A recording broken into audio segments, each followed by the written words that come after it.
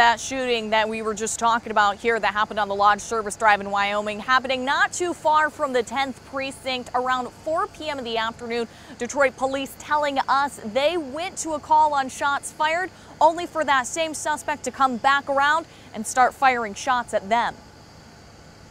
Police believe a 30-year-old man in a black Dodge Charger fired shots at several people selling food in the area and then drove off. Police arrived to investigate, only to be shot at themselves when they say that man came back. The man fled, hitting 2 other cars before leaving his car and running, according to police. Eventually, police say they found that man and arrested him. However, U.S. Marshals say they need your help looking for this man. Police believe he's responsible for firing shots at officers from Detroit's 8th precinct. It happened on August 27th. At the time, police were conducting an investigation outside a motel at Telegraph and 6 Mile Road. There is a $2,500 reward for anyone with information leading to an arrest.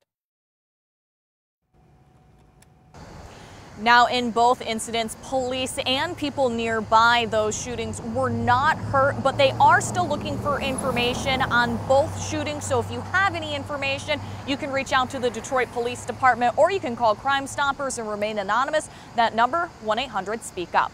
Reporting live on Detroit's West Side, Allie Hoxie, 7 Action News.